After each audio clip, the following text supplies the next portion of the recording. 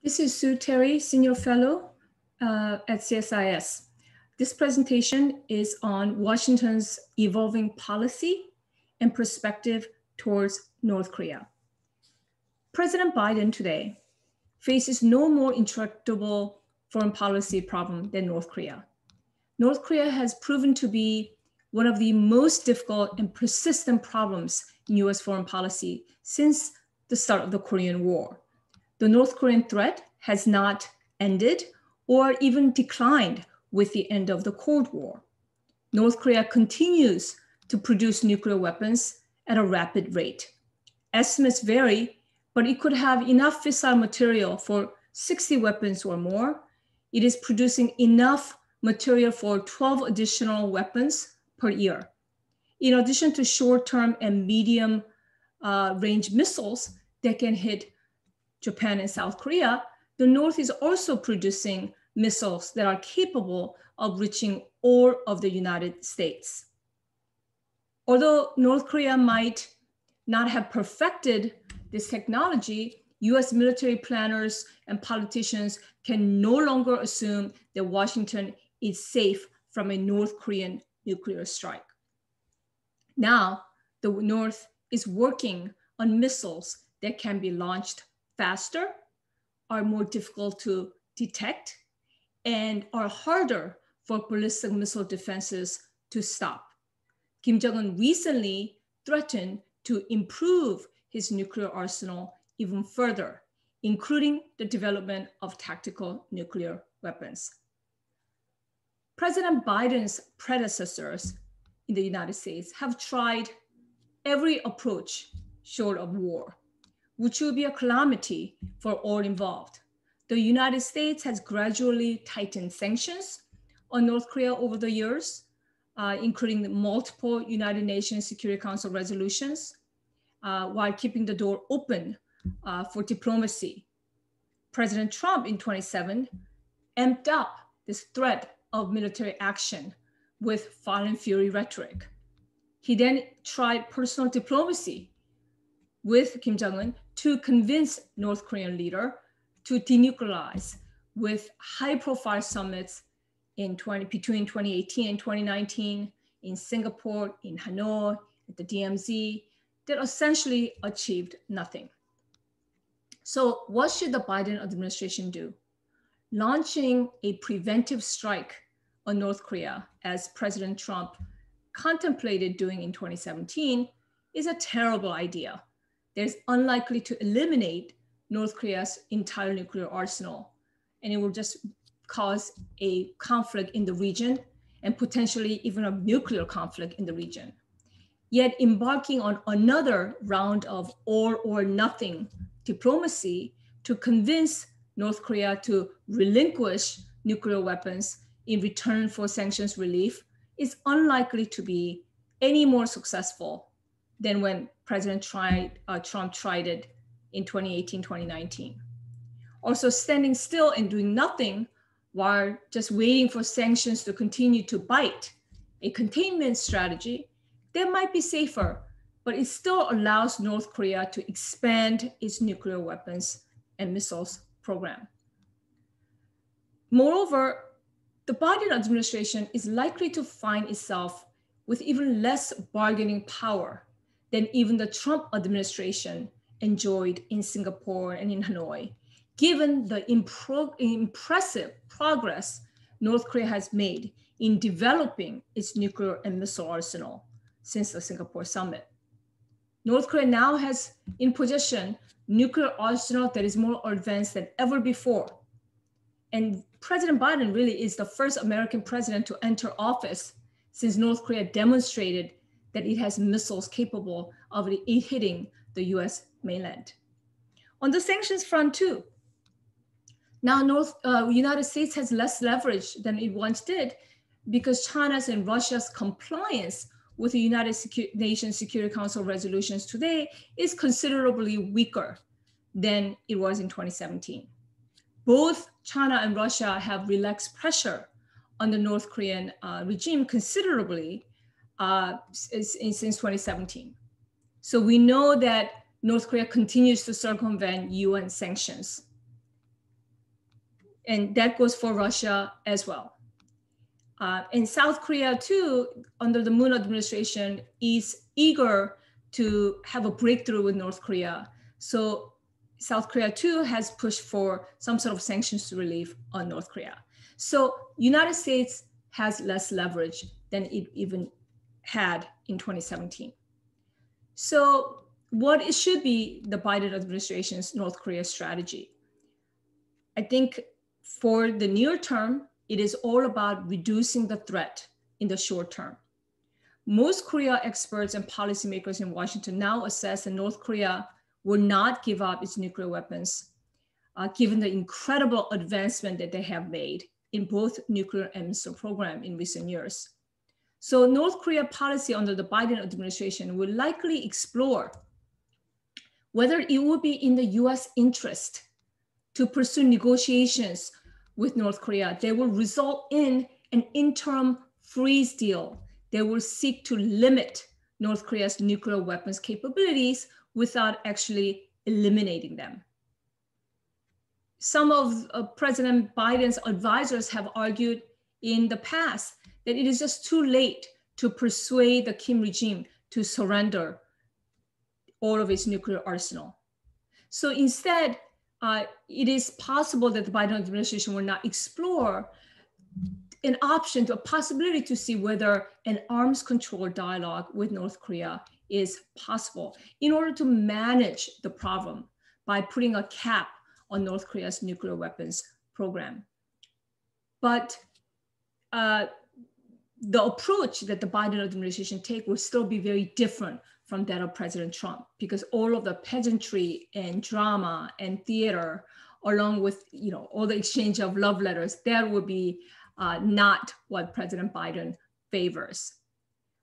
President Biden and the Biden administration will favor more principled approach, reverting back to a more conventional working level diplomacy, while closely seeking to coordinate and implement a sustained and coordinated policy with US allies and partners in the region and around the world. In assessing what is realistically possible, the immediate goal of the Biden administration will likely be to quantitatively and qualitatively limit, rather than eliminate, North Korea's nuclear weapons capabilities, while still maintaining a long-term goal of working towards denuclearized North Korea. As former National Intelligence Officer of East Asia, of North Korea at the National Intelligence Council, Marcus Galaskis, explained, denuclearization should be maintained as an appropriate long-term goal, but we really need to, US needs to really pursue a more realistic short-term goal. Many proponents of arms control and freeze deal now argue that capping North Korea's nuclear program, while it does not lead to full denuclearization, will still reduce the threat posed by North Korea, and therefore is the most realistic policy that the Biden administration should pursue.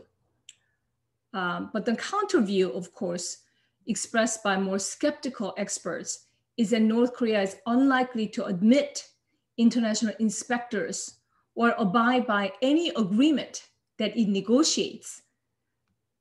And concluding an agreement to limit North Korea's nuclear arsenal would simply just give North Korea what it wanted, which is a recognition and securing international recognition as a full-fledged nuclear weapons power.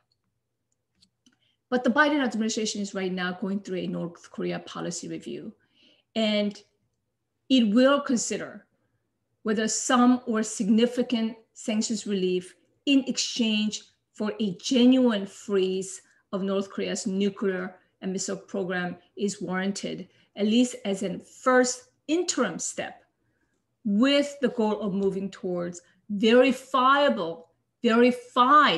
dismantlement of at least some important facilities and nuclear weapons. The Biden administration may well decide pursuing this option would be better than allowing such a deal would include or allow for North Korea to just continue with its nuclear missile program as it's currently doing. Now, what would such an interim deal look like? The elements of such a deal would include North Korea ceasing further production of fissile material, putting a limit on its existing stockpile, closing down Yongbyon. But more specifically, the United States will likely seek, one, limiting North Korea's production of weapons-grade plutonium, highly enriched uranium, and tritium, and it would seek to limit its capacity, North Korea's capacity to produce nuclear weapons. This also means restricting the size and sophistication of North Korea's deployed nuclear arsenal. But secondarily, it means limiting the overall level of North Korea's nuclear force by limiting the number of nuclear-armed delivery systems, limiting the development and production of nuclear-capable missiles and launchers. So, for example, solid fuel missiles, land and submarine launched, Pukguksong series, and so on.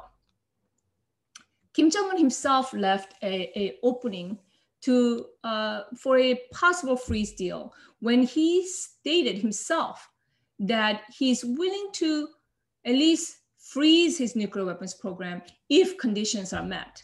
But for Kim Jong-un to accept such an agreement, he would have to calculate that the benefits of the concessions provided are more valuable than additional coercive leverage that would come from a larger, better equipped nuclear weapons arsenal.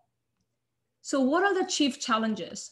The chief challenge for the Biden administration are many, but it's really the fact that North Korea is unlikely to agree to any sort of an agreement that does not include maximal sanctions relief. Such insistence by North Korea demanding maximal sanctions relief upfront explains why the talks between President Trump and Kim Jong-un failed in Hanoi, as well as subsequent talks. The Trump administration, during the Hanoi meeting with Kim Jong-un, the Trump administration was willing to give a peace declaration to declare the end of the Korean War. They were willing to exchange liaison offices with Pyongyang, but what Kim Jong-un wanted in Hanoi was maximum sanctions relief. And the Biden administration, understandably, will be very cautious about rushing into such a deal with premature sanctions relief, because history has shown that Kim Jong-un, or just North Korea in general, history has shown that they will be tempted to cheat on any deal if premature sanctions relief was granted. North Korea has repeatedly sought and received sanctions relief, but all the previous agreements fell apart. All the previous agreements with North Korea fell apart over verification. So verification and compliance will be another significant challenge of any kind of interim deal.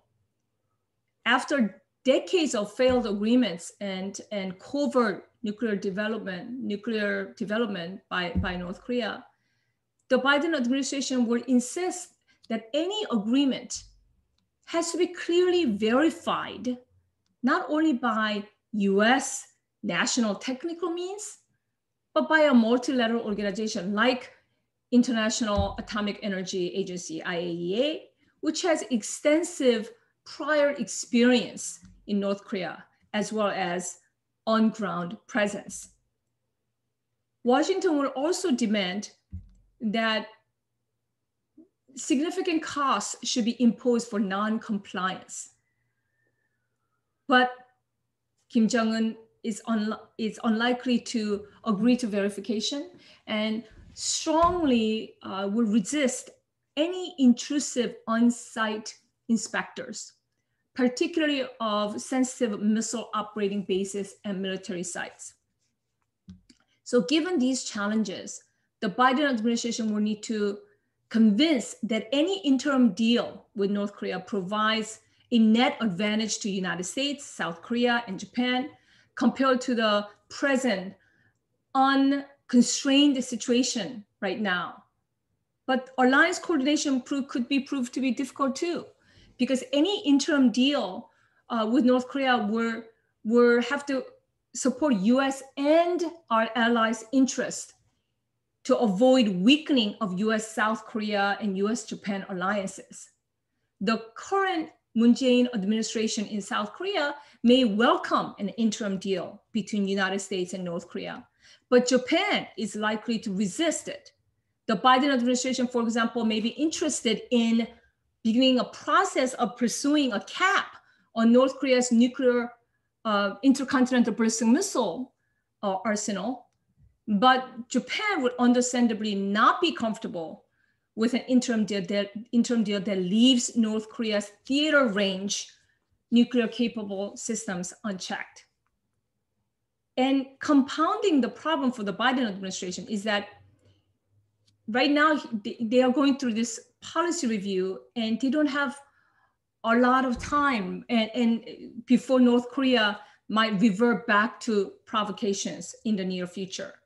Historically, North Korea has always welcomed new US administration with weapons tests in order to dial up pressure on the United States.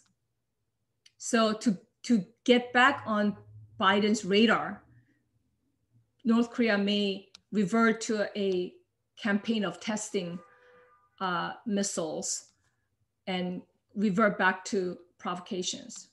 So what should be a way forward for the Biden administration? At least engaging with Kim Jong-un at the highest level has taught us what it is that North Korea seeks in the near term. In the near term, North Koreans are seeking to secure significant sanctions relief from Washington and international community. North Korea is not interested in giving up its nuclear weapons program, despite all the symmetry and diplomacy. We, the United States, have offered, both in Singapore and in Hanoi, we dangled prospects of economic development and possibility of brighter future for North Korea, but they were not really interested in that. They want as much sanctions relief as possible for right now, but still be able to keep their nuclear weapons. So in other words, Kim wants to have his cake and eat it too.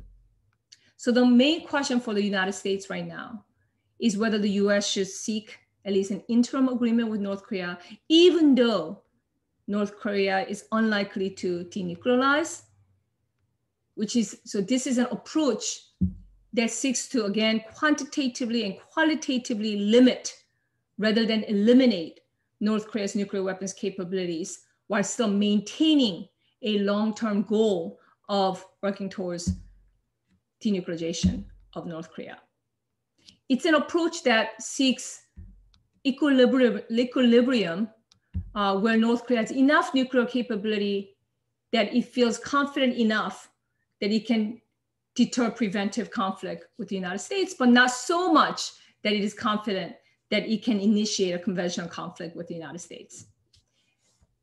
The US and its allies must be clear-eyed, though, about potentially significant consequences of rushing into a deal with maximal sanctions relief.